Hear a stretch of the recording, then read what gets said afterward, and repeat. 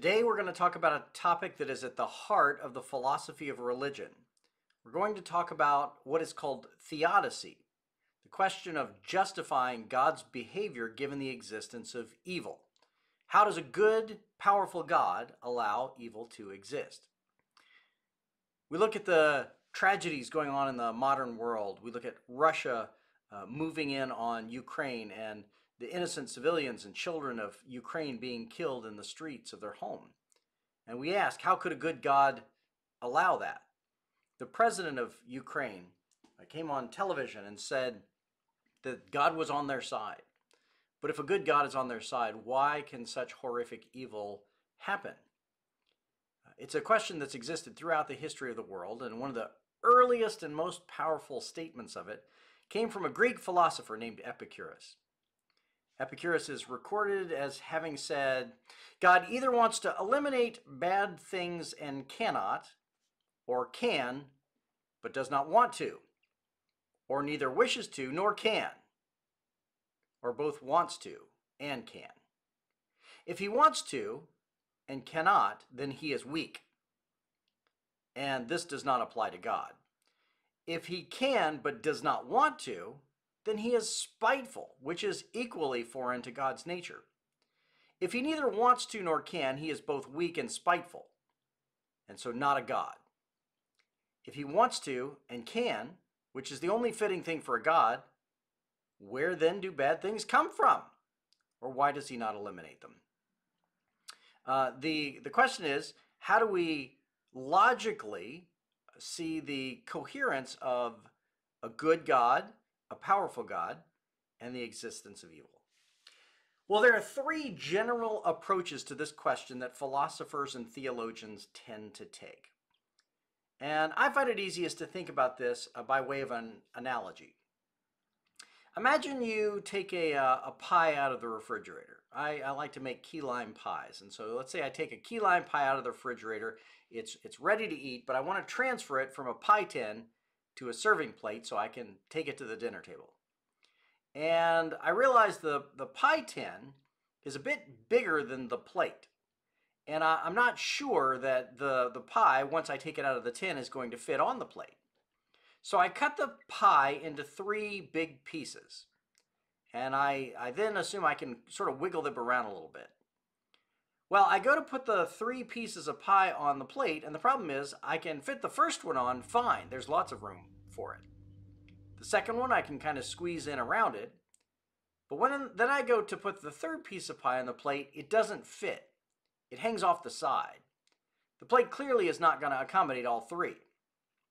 Now I can try to rearrange those and take them back off again and maybe start with piece number 3 and work my way back to 1, but whichever piece I try to put in last just isn't going to go in there all that well. And that's how theodicy works. When we deal with the goodness of God and the power of God and the existence of evil, one of those three pieces just sort of hangs off the side at the end of the discussion. There's usually a value that we're most committed to, and that one goes in first.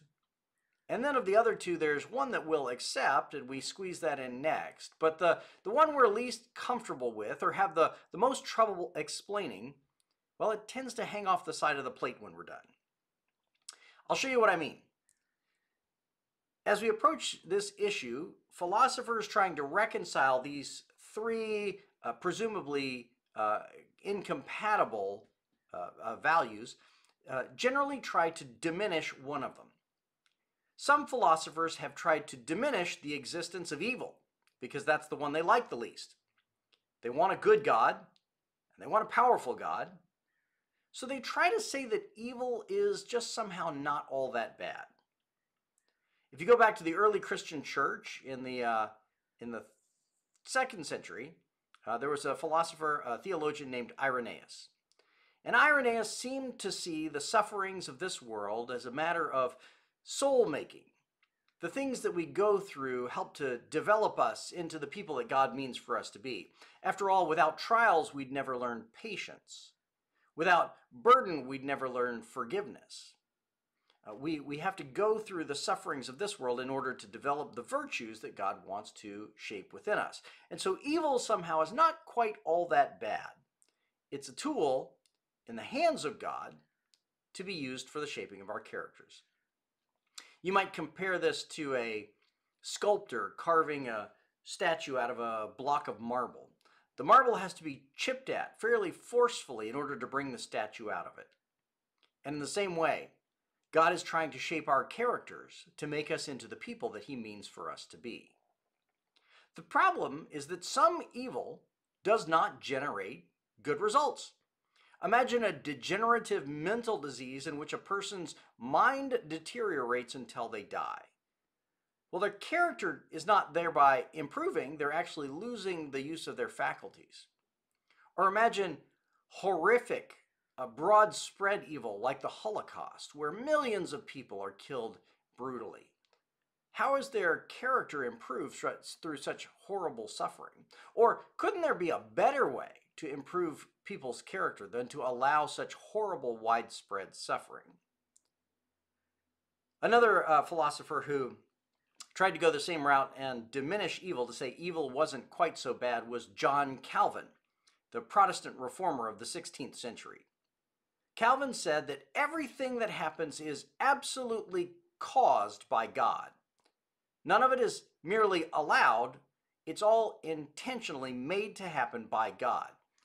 Calvin would say that every single raindrop that falls from the sky falls along the trajectory that God makes it fall along, God causes it to fall along, and God causes it to land exactly on the ground where God wants it to land. Everything is in God's hand. God is completely sovereign. Therefore, if people suffer, it is because God willed it, not that he merely allowed it. And Calvin would say, if we had God's view on things, if we could see the entirety of the world, the entirety of history, we would understand that evil was so purposeful that it was necessary. That in fact, it would not be something we would reject, we'd simply accept it as God's work. And so for Calvin, there is some kind of secret mystery to the knowing of God, to the way God sees the world, that's too big for us. And if only we could see it, we would realize evil really doesn't even exist. That's another way of playing down the matter of evil. One of the more popular versions of this kind of theodicy came from a German philosopher named Gottfried Leibniz in the 17th century. He's a Renaissance philosopher. He wrote a book in which he described the world around us and said that it's the best of all possible worlds. That even with all the suffering that goes on, this is the best world we could possibly have. And from all the various options God could have chosen, God chose the best one. The one that held together best and was the most sensible and produced the most good. Well, this philosophy got sarcastically lambasted by another philosopher named Voltaire, who wrote a book called Candide about a guy who goes through all kinds of horrible suffering and yet somehow tries to maintain the idea that this is still the best of all possible worlds. Voltaire meant to say that from the practical experience of human life, it's absolutely absurd to say that this world is wonderful. There's simply far too much suffering within it. So that's one approach, to diminish the issue of evil, to make evil not so grand, not so terrible. And some philosophers find that easy to palate, and some find it impossible. A second approach would be to diminish God's power, to assume that God isn't quite so powerful. I read one Jewish rabbi who was writing after the Holocaust, and he said that God is good and somehow limited in his ability to affect this world.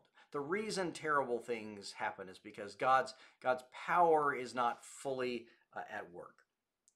Now, some people can't imagine a God who is in any way limited, but some thoughtful philosophers have said this is an essential way to view theodicy if you believe in free will. And the simple argument goes that God created creatures to love him, And love requires the freedom of choice, the freedom to choose to love God. And if we're not free to choose to love God, if God is just making us love him, as Calvin would say, as God is causing us to love him, well, then it's not really love. And so free will is an essential ingredient to the existence of a world of loving beings. And in order to allow for human beings to have a certain measure of free will, God somehow in his sovereignty has limited his own power to allow us our freedom. God creates beings with a free will and then refuses to completely supersede or overpower that free will. In 1977, a philosopher named Alvin Plantinga, who's taught at Notre Dame for many years, wrote a free will defense of God's a free will defense in regards to theodicy, a defense of God's limitation of his own power based on the necessity of free will among human beings. Plantinga would say you can't have moral good without moral evil, because that requires the necessity of free choice. A human being has to be able to choose between doing right and doing wrong in order to actually choose doing right. And doing right is so valuable that God allows the choice to exist. Plantinga would write this: a world containing creatures who are significantly free and freely perform more good than evil actions is more valuable, all else being equal, than a world containing no free creatures at all. Now, God can create free creatures, but he can't cause or determine them to do only what is right. For if he does so, then they aren't significantly free at all. They do not do what is right freely. To create creatures capable of moral good, therefore, he must create creatures capable of moral evil. And he can't give these creatures the freedom to perform evil and at the same time prevent them from doing so. As it turns out, sadly enough, some of the free creatures God created went wrong in the exercise of their freedom. This is the source of moral evil. The fact that free creatures sometimes go wrong, however, counts neither against God's omnipotence nor against his goodness. For he could have forestalled the occurrence of moral evil only by removing the possibility of moral good. And so Plantinga's intention is to simply say there is not a logical contradiction between the coexistence of God's power, God's goodness, and evil. They don't logically contradict themselves if God might have a greater reason for allowing evil than his reasons for eliminating it entirely. So the free will defense then diminishes God's power. It says that somehow God has limited his own power to allow for human freedom because of the overwhelming value of human freedom. Again, some philosophers find this one easy to embrace. I think for the modern American audience, this is where a lot of theologians land. But some find this unpalatable. The strict Calvinists would have nothing to do with this because God's sovereignty cannot be limited. And some, including Calvinists, would even argue that our free will is illusory. There are actually schools of philosophers who are not religious who nonetheless believe that we do not have free will of any real kind. And so a free will defense would be off the table for them before the conversation began. Thirdly, some theologians have attempted to diminish God's goodness. Now that sounds strange. You can imagine this one is one that almost gets dismissed from the get-go. Epicurus said that a God who wasn't good wouldn't be a God at all. And that's not really a logical argument. That's begging the question of the definition of God. But you can see the intuitive power of saying if God isn't good, he isn't God. We're not even toying with that possibility. When we use theodicy as an argument to bolster atheism, we're using it specifically to argue against a God who is a proponent of moral good, particularly the Christian God. So to diminish God's goodness seems far-fetched. But there are theologians who have attempted in one way or another to do this. Starting in around the 1960s, there was a new school of theological thought called liberation theology. And liberation theology said that the gospel could only be read through the lens of setting free the oppressed. God's story from the book of Exodus through the life of Jesus is so interwoven with the necessity of freeing the oppressed that that is the only gospel there is. And so, in light of horrific evil in the world, liberation theologians sometimes saw fit to say that in the face of horrific evil, it was appropriate to hold out in protest against the goodness of God. In fact, there's a school of thought called protest theology. It doesn't have a lot of proponents, but there are a few.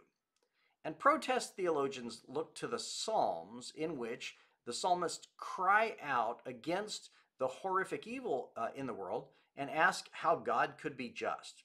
And they don't seek to answer their own question. They just let the question hang in the air. And protest theologians are of that camp.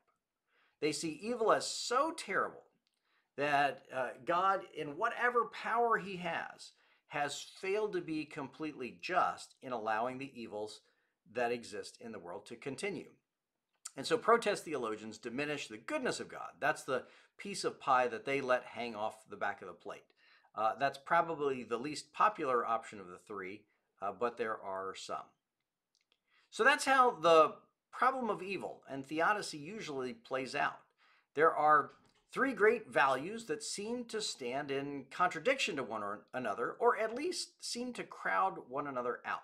And the approach that most theologians take is simply to diminish one of the three so as to give the other two full reign. You may have tuned in wondering what's the right answer to those. I'm not going to answer that for you. The appropriate thing to do is to approach the question thoughtfully, read what others have written about it, read what the Bible has to say about it, pray about it, and then land thoughtfully and intentionally on the answer that seems most compelling to you. No one's ever completely satisfactorily answered the question. I'm surely not going to do so either, but I hope at least I've helped you ask the question more clearly.